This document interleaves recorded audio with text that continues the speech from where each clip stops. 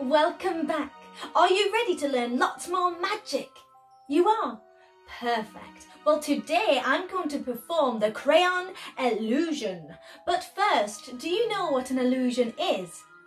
Okay, well, an illusion is a deceptive image or appearance. Something that looks like something that's not really there. Okay, so now I'm going to perform the crayon illusion. Music, please. Just imagine that somehow, somewhere, I could make these crayons disappear with just one motion. Are you ready? Let's begin. And somehow the crayons have disappeared by magic.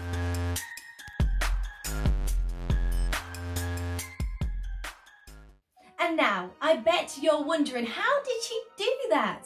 Well, let me show you how. And you can perform it at home. Okay, so as I said, you need some crayons, a crayon box. If not, you can make your own little crayon box and you can make your own little crayons with pencils or with paper. That's totally up to you. Some scissors, but please let your adults use them, and sellotape. That's all you need. So this was the trick. We made the crayons vanish, like so.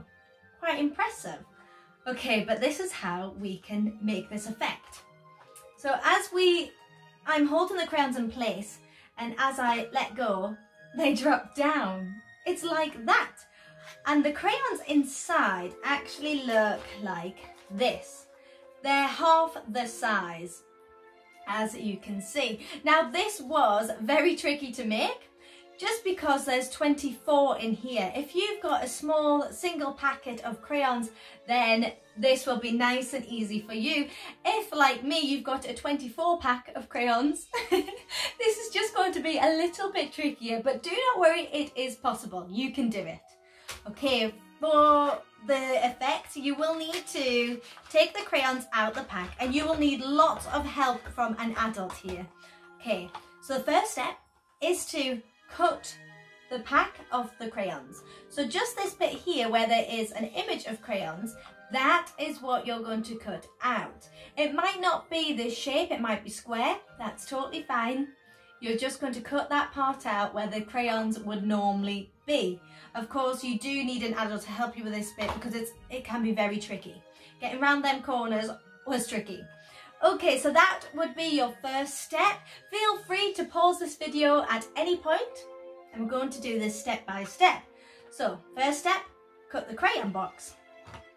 Second step would be to cut your crayons to the correct size. Now this is trial and error. I would begin by cutting them in half. And you can do this by just snapping them, so you can just snap them like so. That's nice and easy. Or you can use scissors. Yet again, be careful.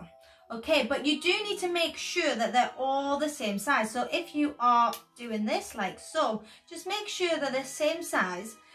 So when you put them together, it's going to be a bit easier. Okay, so you need to do this with all your crayons. You need to make them all shorter. So they do in fact end up looking like this.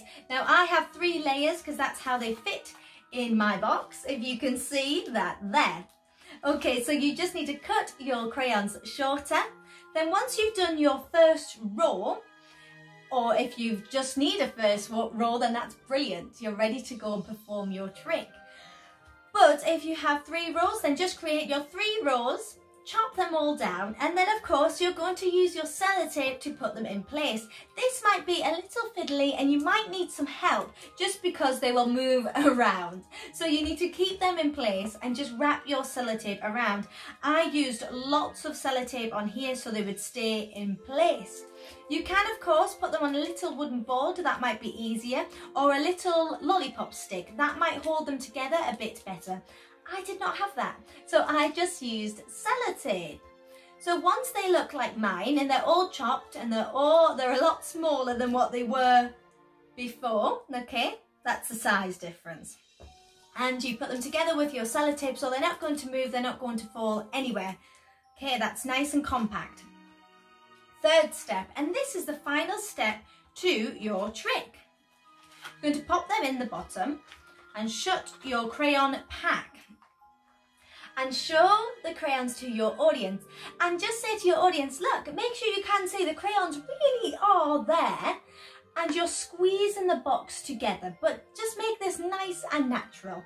Slight squeeze on the crayons, so that's holding them at the top of the box, and your audience can see that the crayons really are in there. Now, when you do this motion, you're just going to let go, and you're going to release.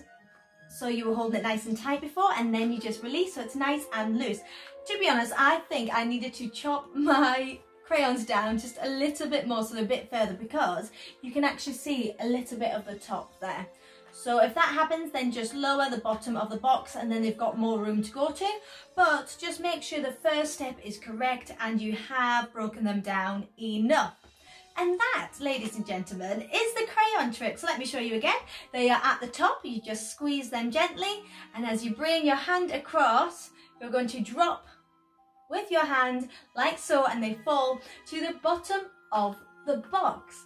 Well, I hope you enjoy performing the crayon illusion.